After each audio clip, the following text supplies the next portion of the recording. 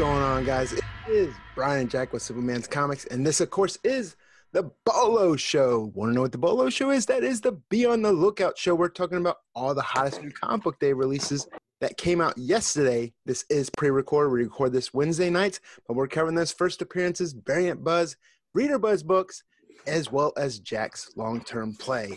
Now, if you watched our 3 Up, 3 Down covering those hot and cold comic market trends, we made a little announcement there last night, but we're going to make it here as well. For the foreseeable future, this is the last Bolo Show episode as you know it, but we have something that's going to be in its place, right, Jack? That's right, Brian. Unfortunately, due to the decision made by Diamond Comic Distributors to no longer be distributing new comics to comic shops nationwide, which is really unfortunate for the health of our LCSs. But nonetheless, because of that decision, obviously there won't be any new comics coming to stores starting next week. So it will be very difficult to do a Bolo list surrounding New Comic Book Day. But we know how important content is for all of you right now. And the comic game does not stop. So the Bolo list will continue. It will transition to a back issue Bolo list. It will release at the same time that you've come to expect it weekly. And it will highlight some back issues to be on the lookout for while you're doing your online searches, buying on eBay, checking out different Instagram and YouTube sales. And then we will have the show where we will discuss these back issues. Yeah, I also want to take the time to make sure if you guys are looking for content, there's a lot of publishers are doing some stuff out there that they're getting digital comics in the hands of readers. So if you want to read books, check out like Mad Cave Studio offers every first issue for free at madcavestudios.com /downloads, I believe. A lot of other indie publishers are doing stuff. I believe Vault always has something going on. Source Point Press has been doing stuff. And then, of course, one that we're big on here at this channel, Boom Studios is doing a lot of stuff, not just for readers, but especially to help comic book stores out during this time of need. So make sure you check out all their social, all their websites, and there's a bunch of stuff going on. We're trying to share it as much as we can. Yeah. And make sure you follow Superman's Comics on Twitter as well as AKA Mr. Bolo. And we're also on Instagram and Facebook as well.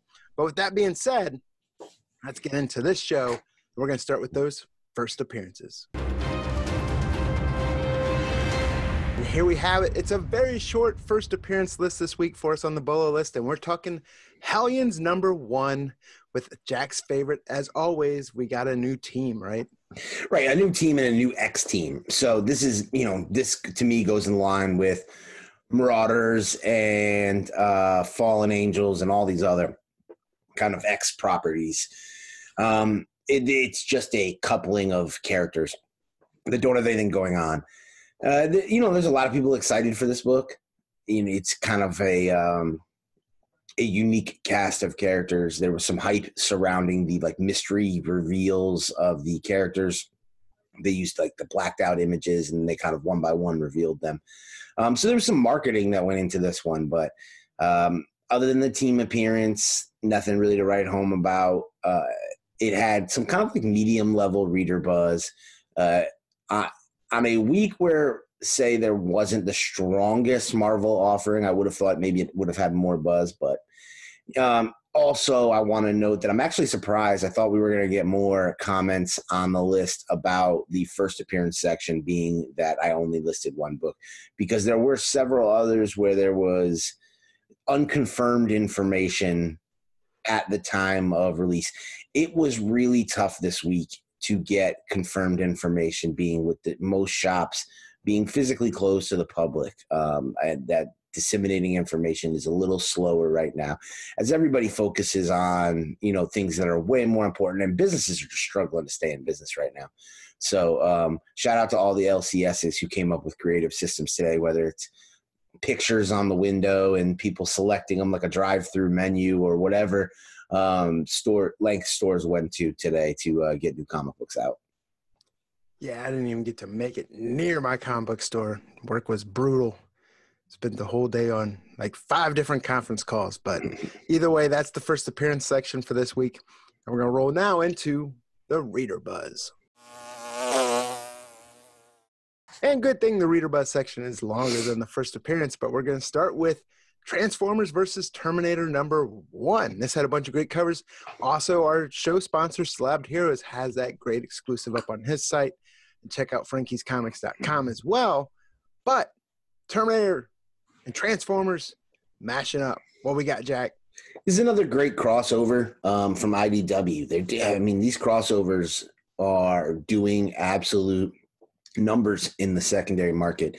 And the reality is, while they get kind of laughed at by a certain population of the community, there's another population of the community that just finds them fun and exciting. And that's what really they're intended to be. It's not, there's first appearances and things like that come into some of these titles. But the reality is that it's just a logical mashup of two properties that would never interact in a normal setting, but in this sort of a setting seem to work so perfectly. And with that, in no case is that more prevalent to me than Transformers and Terminator. When this kind of cover art imaging for cover A was originally solicited, we saw a lot of social media buzz. I mean, a lot. The reaction was resoundingly positive. And I think that's why you see so many store exclusive variants, which has negatively impacted the immediate sale of the incentive variants. The 1 in 10 is currently trading for about $8, and the 1 in 25 is trading for about $15. So you're looking below ratio for both. With shipping, if you wanted to buy both, I've seen them go for in like the 30s. There was one listing recently, I think, that sold for like 40. But I think this is going to be one that's going to dry up over time. And this IDW Dark Horse collaboration, these variants are going to have value. This is what happens every time you see the type of numbers of store incentive or store exclusive variants that we see, because again, all these stores that are doing exclusives, they're ordering 1,000 copies, and then they're getting the subsequent variant covers. So, you start looking at like 40, 1 in 25 variants. That's a lot for a very few number of places to put out onto the market. But that's also is if you're wanting one of those incentive variants, especially the 1 in 25, it should be easier to get. What you're seeing, like you said, is running below ratio because there's actually a lot of them to go around. Right. Yeah. I tagged Brian Yu in a Instagram post, Joelzar Collectibles, a store exclusive manufacturer who does a lot of like Boom Studios stuff. Started doing some IDW stuff. They've got a bundle deal for $20 shipped for the 125 and the 110. I mean, you can't beat that. Then the next one we're talking about for Reader Buzz is Immortal Hulk number 33. Now, we talked about this on the last call show. We like that Bennett variant, but we didn't like this just because it's Immortal Hulk number 33, right? This is one of those monumental issues. Yeah, they messed up the legacy numbering. It's on the cover. It's part of, say, the marketing of the book, but and that's why the Bennett cover is the homage the way that it is. And that's why they put a little extra into the variants that you see for this book. But this is the 750th issue of Hulk, whether we're talking Incredible, Immortal, or just Hulk. The legacy numbering, I was so down with that system in the beginning, but it just has not been followed through. And so here's an example of an issue where we should be celebrating the 750th. I've also argued, imagine if every LCS you went into, the legacy numbering was made to be such a big deal that when you went into the back issue bins, they were actually ordered by legacy numbering. So you were actually looking at, instead of having Hulk over here, Immortal Hulk over here, you had and Incredible Hulk in a separate section, you actually had them together in the legacy numbering. I think that stores would see increased sales, and I think that's how they could possibly bring back the run collector who has dropped off because there's constant rebooting. If the runs are shorter. Right. If they were made to feel that even though those runs are shorter individually, they make up a larger run, and we really re-looked at the way we are looking at this numbering, I feel like the legacy numbering had so much potential and has been quite possibly the most botched major program that a comic book company has endeavored upon in the last few years, in my opinion. And that includes whether you want to look at New 52 or anything else. I think it would be cool also to go with the legacy numbering is no matter like what are those, you talked about Hulk being multiple titles, right? But total 750. If across those titles or across those, if you wanted to add that run collector niche to it, put like a 3-page story at the end of each book that goes together to make one bigger story or multiple story, sequential. So you got whatever that new title is, but then at the end, legacy numbering, and then there's also a 3-page story that kind of adds up, that builds a greater story over all the issues. But I think in the future going forward, you'll see more stuff like that to tie together when there's like breaks in title for a character. It's a little tougher to do for the ones going back like in the mid 2000s. But you know what else would be good, Brian? We talked about this a lot, is retail practices. They had these great like Instagram graphics when they first did the legacy numbering that broke down all of the series that went into each character's legacy numbering. Stores should have that, whether it's poster form or adverts. Club flyer style. They should have those in the stores so that customers have that information at their fingertips. These are little things that would help stores sell back issues, which of course now has become an extremely important part of the business, and something I hope publishers learn, because we've talked about that before, is publishers do not support the back issue market because they don't directly profit from it. But I wish they would see the importance of the back issue market on the overall health of the comics industry. Yeah. Staying with Hulk, but going back over to Incredible Hulk, we get that facsimile edition of number 182. I think this is going to be the lowest numbered of the three, 180, 181, 182. But it's great for sets. That's my thought. This is a set building book right here, because 180, 181, 182, if you were to ask me the best way to sell those, that it would be as a set of three rather than 180 or 181 individually, which both individually perform pretty well. I think 180 is like an $8 book. 181 is like a $10 book. So they do pretty well. But I could see 182 bringing you a premium and being that like difference maker in one listing versus another, because I don't see too many stores stocking. You get all three slabbed. Right. And I don't see a lot of stores stocking 182 on the shelf, Brian. I mean, it's really a filler for that collector who's looking to put that 3-issue run together. It's not a collector who's buying it for the first appearance. I get why 180 was done. 182 is a little different. It's maybe the least significant facsimile ever done. But because of that, and because of the way that 180 through 182 is often collected together, I really think it's a solid long-term play. And the next one we're talking about is Rick and Morty number 60. This is one of those books that has that cult fan following, man.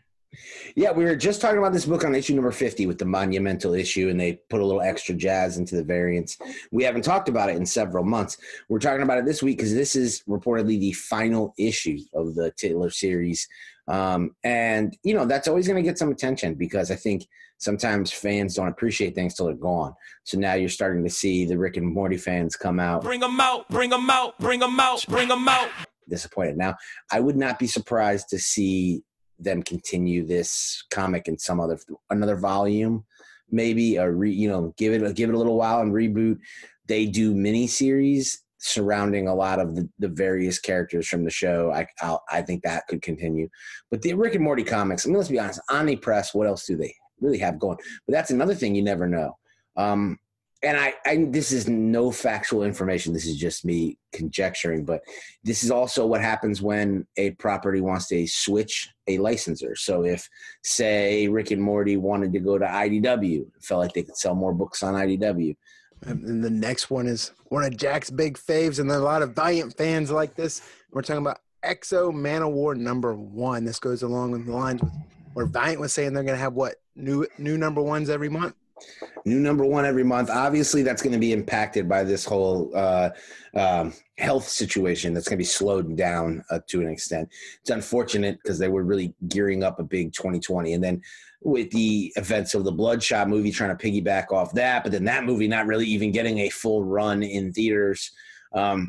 frustrating year, I would say, probably for the Valiant crew. But nonetheless, their books that they're putting out this year are being extremely well received by the Valiant community, which is the key, right? Because first off, when you've got like a small community you cater to, they tend to be diehard but picky.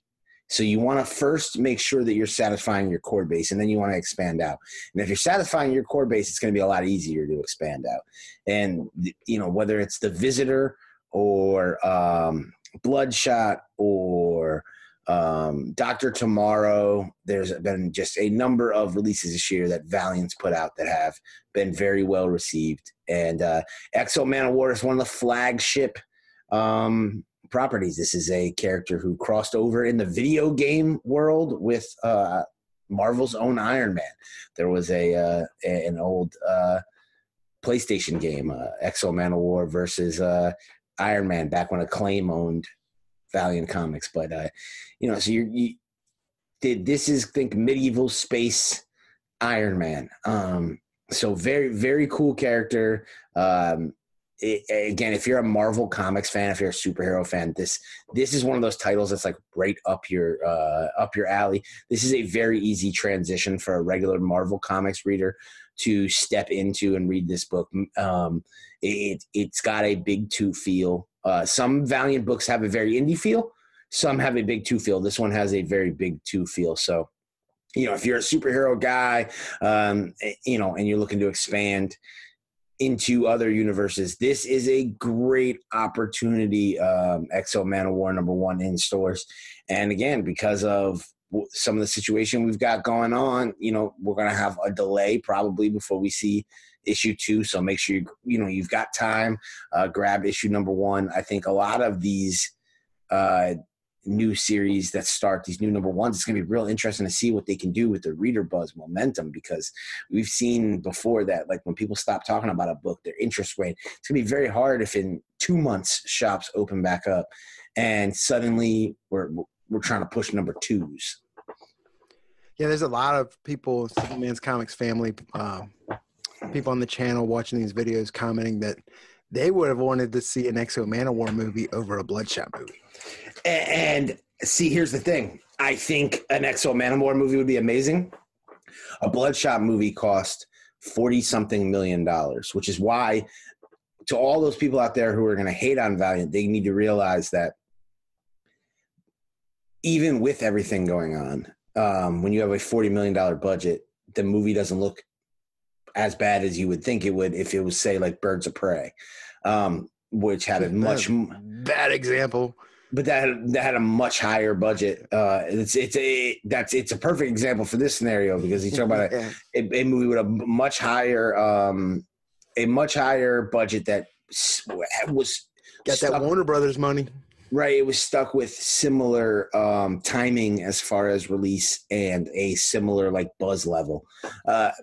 But Exo Man of War, any Exo Man of War movie would be incredibly expensive. Yeah, then the next one we're going to move over to right now is that issue #2 of Star Wars Bounty Hunters. This has been a great series. Yeah, we're only 2 issues in, but I really enjoyed the first issue.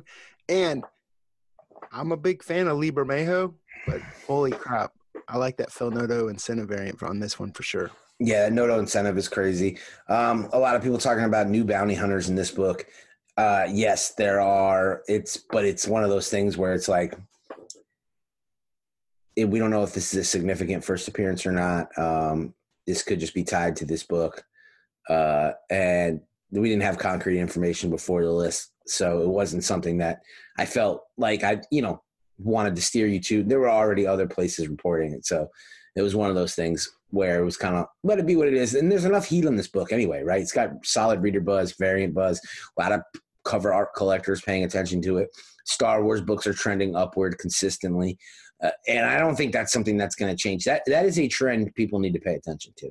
I think that reasonably, with 3 up, 3 down, with the market slowing, we may start really hammering home some of the things that are happening week in and week out. Like, I mean, I could put Star Wars on the list 3 or 4 weeks in a row but the reality is we're kind of, it's funny, a property as old as that, as Star Wars is, it never had the comic following that allowed it to be a consistent winner. Hence why Dark Horse had the license for so long.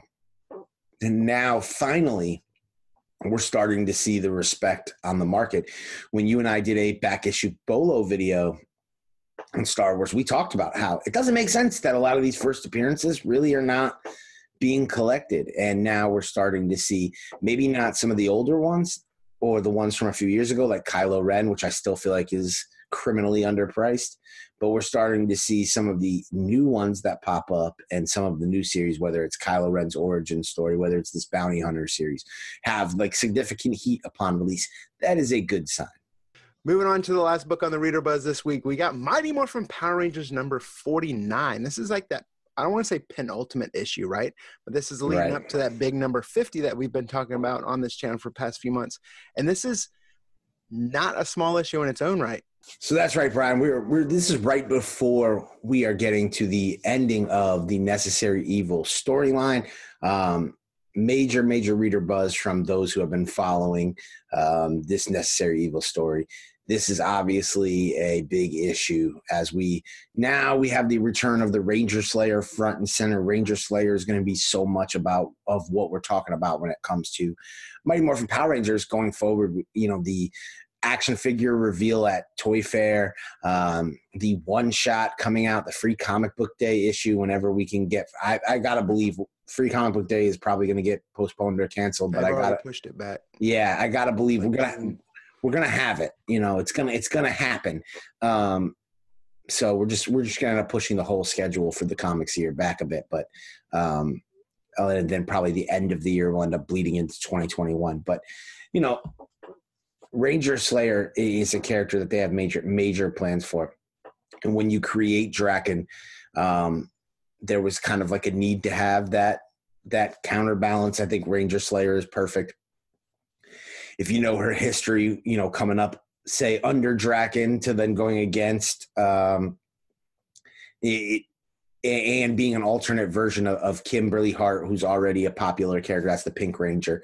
This was highly anticipated from a Reader Buzz perspective. Now, aside from that, for those of you collecting those Goni Montez foil variants, this was the ever popular Green Ranger foil variant. So this is going to be one I think to pay attention to, because with the release week being what it is and the distribution being what it is, this may be a book that ends up being really in short supply, Brian, because I know a lot of people are putting those sets together, but this is also the by far most popular character in the Power Rangers universe. So not to mention if 50 gets held up, 49 gets a lot more time to marinate. Exactly. And I definitely think we're going to see a significant delay before we get issue 50. You know, and something to pay attention to as we move into issue 50 is those Dan Mora secret story variants, which we talked about when those first started. Those get ignored, like the Scott Koblish Deadpool variants. You know, and I get why. Like, they're not aesthetically pleasing. You're looking at an interior page for a cover. It doesn't do a lot just on first glance. The unique thing about what's going on, though, with the Power Rangers, and Arun Singh talked about it on his interview here when we did an original Creator Spotlight interview with him.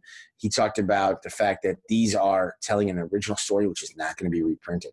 So for you die hard Power Ranger fans, and I know there's some of you out there, like, I don't know if you guys fully are aware that this exists and what is possibly going to happen with that 50th variant. All I'm going to say is be on the lookout for that Dan Mora Power Rangers 50 variant whenever that is able to be ordered. It's one to pay attention to.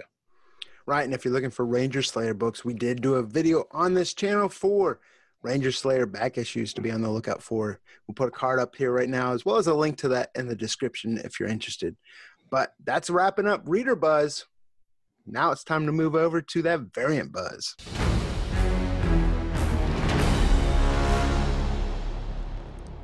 Then kicking us off this week on the Variant Buzz section, we have Jenica number 2. This is that 1 in 10 Lauren Walsh variant. Oh my gosh, that's gorgeous. I actually really like this cover. Yeah, so this one sort of took me a second to decide, like, do I love this or hate this? And then, yeah, I really, really like this cover. It's different. I gotta be honest with you, I like the trade dress, the whole color scheme of the Jenica books. I think that it adds a lot. I think it's an important element. I think this mini series has been extremely well done. I think it's been slept on a bit. But extremely well done. The Jenica incentive is currently selling for about ratio, really about $10. I think that's due to the fact that we still saw some stores do some exclusives for number 2. I think stores have realized that it doesn't need to be a number 1 with Jenica. The Jenica is a consistent seller, which is, again, why I just don't understand why we didn't get any Jenica toys at Toy Fair. I think Nickelodeon is missing out with that. They missed the boat on a quick strike opportunity there. But yeah, I think this one I like. I think it's unique. I think it's going to have staying power. You know, I'm a long-term believer in the long-term hold value of Power Ranger and G.I. Joe and Transformers and Turtles variants. This is one to me that screams of down the road spiking in value. Yeah, I want to say one thing about this book and a lot of the books, especially in the variant buzz section this week. You can see the impact of what's been going on, because I saw a lot of online retailers, when you normally look this late, they'd be add to your wish list or sorry, sold out. But a lot of them are actually still available. Yeah. The next one we're going to talk about is that Star number 3, 1 in 25 Raza variant. And Star continues to be popular, continues to have a following. I think we've had buzz, Brian, on all 3 of the first 3 issues from this series. So, you know, that's impressive in and of itself. Raza is a popular cover artist. Raza's always going to get a level of attention, but you don't get every cover popping the way that this one seemed to get a lot of attention. And I think that, you know, Raza's an artist where we talk about this on the channel sometimes, where like there's that potential where any cover could potentially get really hot. But this is another one I think is affected.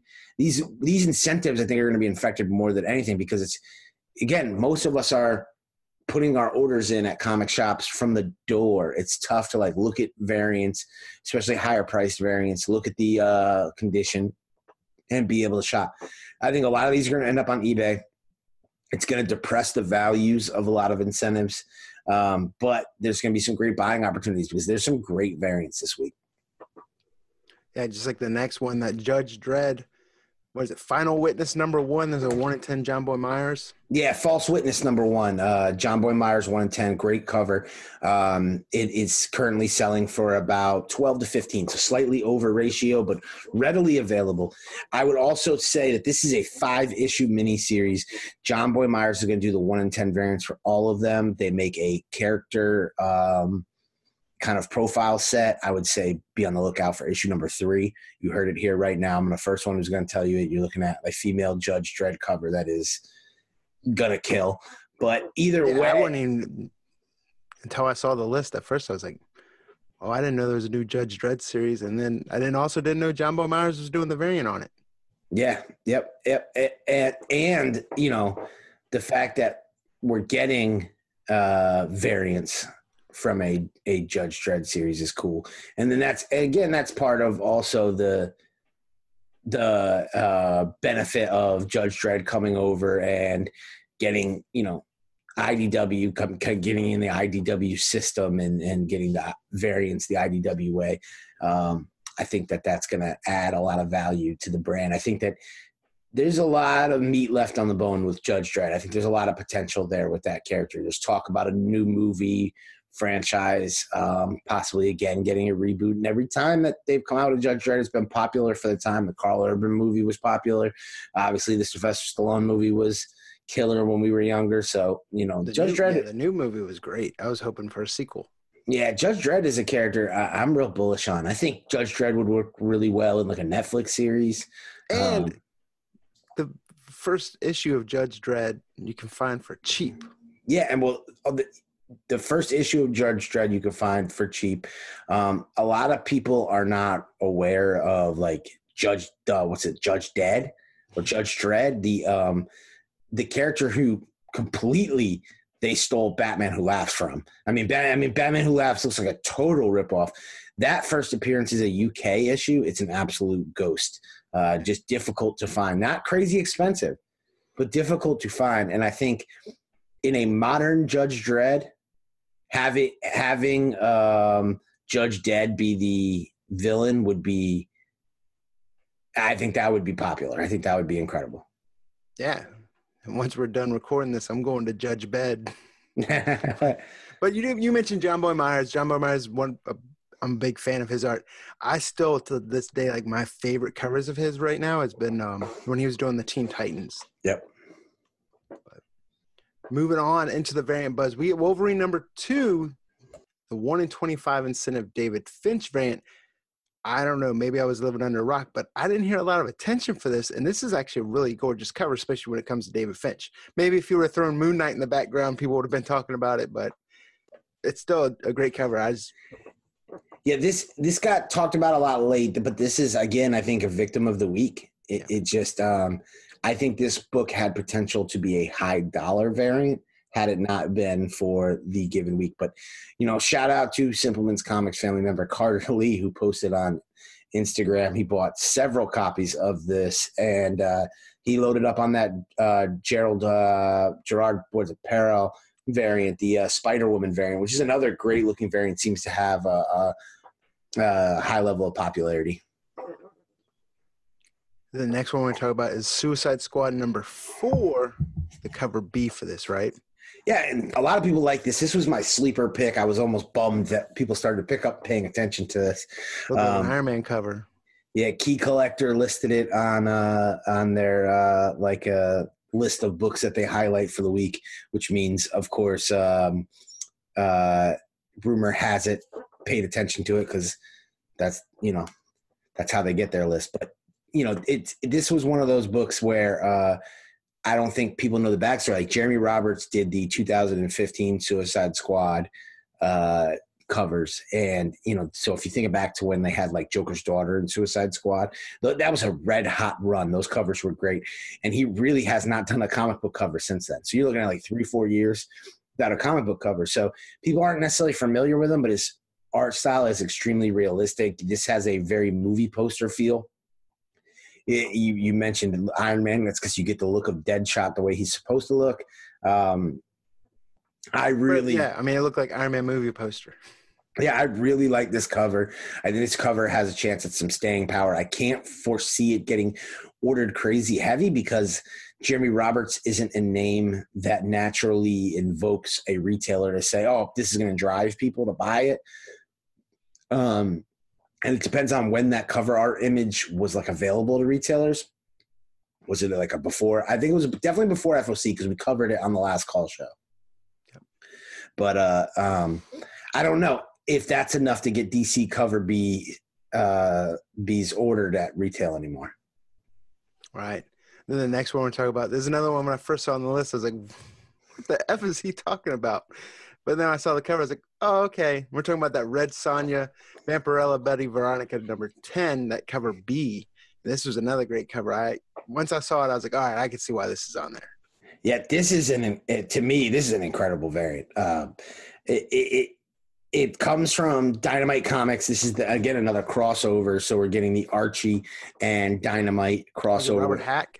Yeah, Red Sonja meets Betty and Veronica. There's also a really cool 1 in 30 Virgin incentive that I think was very, very, very much slept on. That's going for half ratio. This book is available. This book is sold out at most retail. It is available at like eBay for cover price, which makes me think there are probably some more copies maybe sitting back at Diamond. Obviously, Diamond is going to be difficult. You can order in-stock product from Diamond. Comic shops can still order that for the time being. How much in-stock product a comic shop is going to go buy, I don't know. But if this cover, if you're looking at it on the screen, Robert Hack does these kind of like vintage variant-looking covers extremely well. You got Spicy Especially Space. for Archie. Yeah. Sabrina and stuff like that. So here you get a golden age. It says Spicy Space Stories. It gives you that kind of mystery and space feel. I like the grocery store sticker for the price on there. The nostalgia feel is very cool. Be careful submitting it to CBCS. I know that they one time graded a book similar to this, and Yeah, actually the stuff was real. Yeah, they marked off for the damage, which is funny because they had to be not paying attention to the book. But I don't think they would have that problem again. So that's probably we're just being facetious there. But yeah, don't sleep on these types of releases because Robert Hack books can get popular in the secondary market. I know our buddy Dino from Tales of the Flip Side, he's a big Robert Hack collector. He was trying to collect all of them. Yeah. I don't know if he knew exactly how large that library was when he started trying to pick up Robert Hack covers. But the good thing is, like, they were talking, him and Robert Hack were talking back and forth on Instagram over them too, so that was a great thing. But the next book we're going to talk about is Batman number 90. This is the second print, if you want to call it variant. Yeah, I think a lot of people don't realize that Batman number 90 is doing so well on the secondary market. At first, we attributed it to Punchline, people thinking Punchline was going to show up and then not. And I do think that was the original reason people kind of veered towards that book. Since then, the reader buzz for the series has been extremely strong. So 90 is sitting at like a $20 book. Whenever you have that happen, you got to have a second print. So for those readers who may have grabbed 89 and then they just did it for the Punchline, or they did it for the flip, maybe they flipped their 90. Here's an opportunity to get a reader copy for the collection. I don't foresee this thing going up in value because it's a pure reader buzz book, but nonetheless, one to keep an eye out for because it's one that people may have overlooked this week. And I know a lot of people, for a lot of different reasons, probably could pick this up to make sure that they have it in their Batman runs. So there it is, guys. There is the first appearances, the reader buzz, the variant buzz. Now, last week, we had kept asking you guys to comment throughout the video. Then we also said we're going to pick one of those comments, and we had a giveaway to announce. Right, Jack? That's right. We've got some great books to give away from some partners we've worked with. We asked you guys to make some comments. We were really just looking for some feedback. A few different questions we threw out during the episode that we were looking for some feedback for. We got some great feedback. We put those comments in the old random.org generator. Went ahead and drew one at random, and the winner today is John Leone. And his comment, really love those AWA Upshot books. I picked up all of them and several of the Resistance. So John is going hard on the Resistance. And John, you won this great CBSI comicbookinvest.com, the Heist variant, Woven Heart variant. Brian and I had a hand in the production of those two. And this great Frankie's Comics, Francesco Mattina, Joker variant. Nobody hotter in comics right now than Joker. So, John, go ahead and email simplemenscomics@gmail.com. Give us your shipping information. We will be sure to get those books right out to you. So, yes, congratulations to John. But the one last thing we have to talk about on the Bolo show tonight is Jack's long-term play.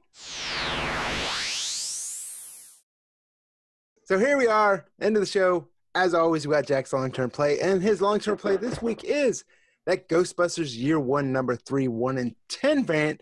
We've talked about these before. A lot of people, I don't know if they're a Ghostbuster fan or if they're not, but these 1 in 10, each one of them is also front and center, one of the characters from Ghostbusters, right? But this one's a little different. Yeah, this one's different. So, I've already been paying attention to these Ghostbusters Year 1 books because I think that they're going to be incredibly low printed, and I think Ghostbusters is getting ready to be extremely hot with the new Ghostbusters movie. Now, unfortunately, we were supposed to be getting that this summer. Who knows if we will? We may still. But either way, Ghostbusters is about to have a renaissance. But that's not even why I like this book. To be honest with you, I like this book for Batman reasons. Because as you can, Adams reasons. Right. As you can see, this is a Batman 251 homage. It's a Neil Adams homage. And coming from a property like Ghostbusters, I really like the ghost in the shape of the Batman trade dress. And this is a book that I've known about for a while. And to be honest with you, I kind of kept under wraps. As soon as I saw this book, I said to myself, and I hope by now, all of you out there who have been watching me do these long-term plays for over a year have learned a little bit about what I see when I come to these kind of variants. I saw this book and I immediately said to myself, oh, this is the easy moneymaker. Easiest moneymaker of the week for me. And simply because it plays to multiple categories. So it checks off that box.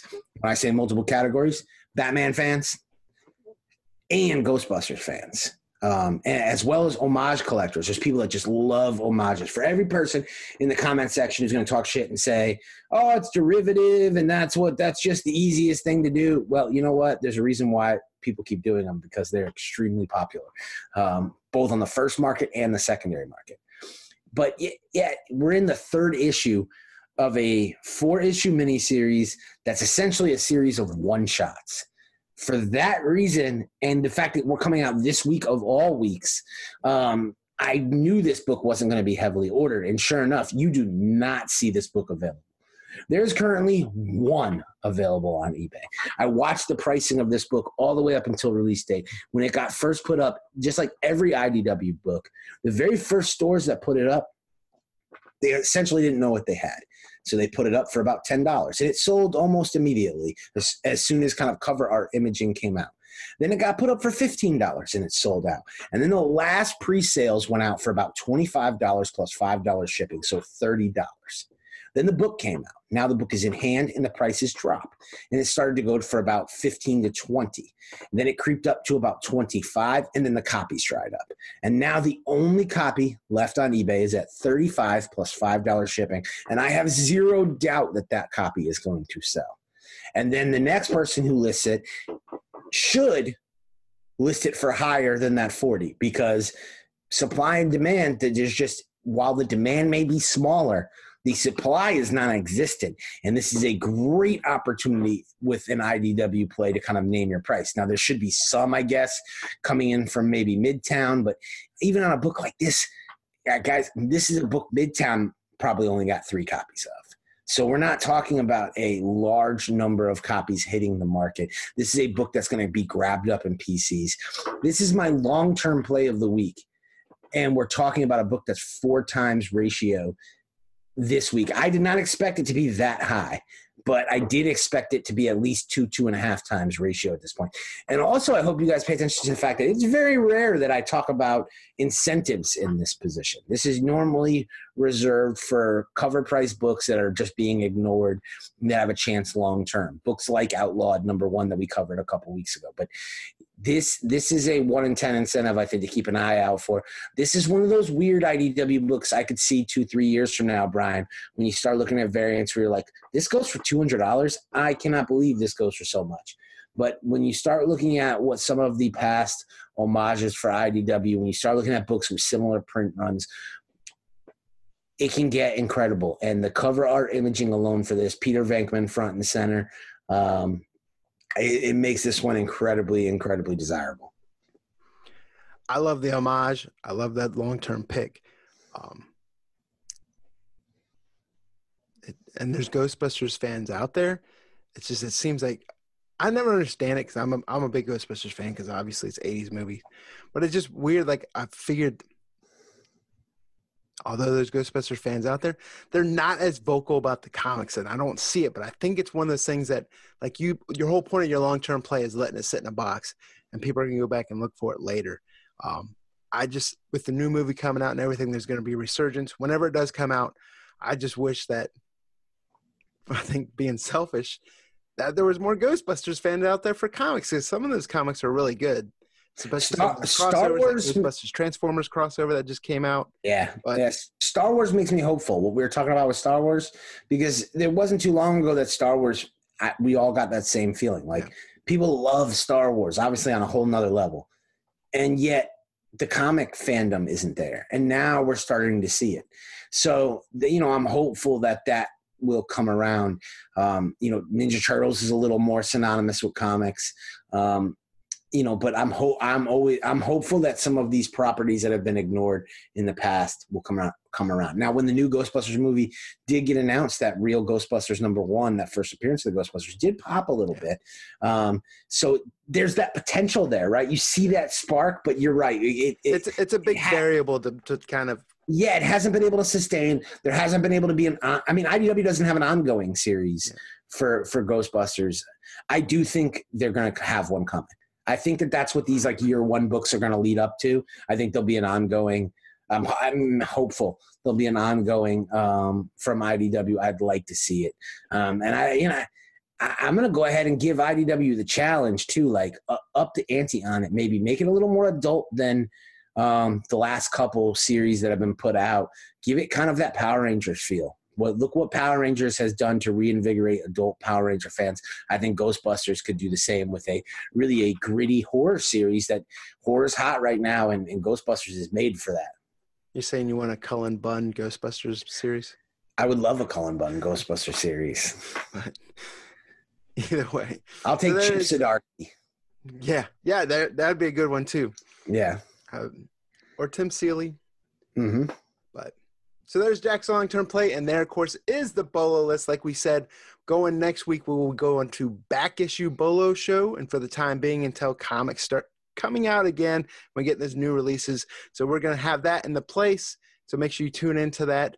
Also, with the last call show, we're going to have something similar. We haven't quite come up with the content for that yet. We're still thinking about it, but we will have another show in its place as well, since we can't really do FOC when nothing's coming out of the distributor. So do us a favor, comment down below. Let us know what you guys thought of the Bolo list. Let us know what books you guys picked up. There's some books out there that could have made the list that weren't on the list. Let us know what you guys' thoughts were. With that being said, this is Jack Brown with Superman's Comics.